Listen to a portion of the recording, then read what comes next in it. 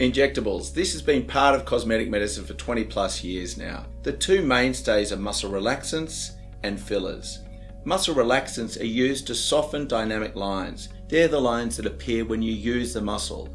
The crow's feet around the side of your eyes, a frown line, or horizontal lines across your forehead. Fillers are best used to replace lost volume.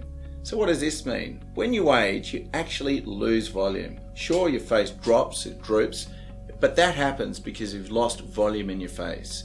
Replacing this lost volume, just to where it was when you were younger, gives a lovely rejuvenated look. If it's overdone, patients look ridiculous, but if it's filled properly, back to where it was, you can get a lovely, natural, youthful look.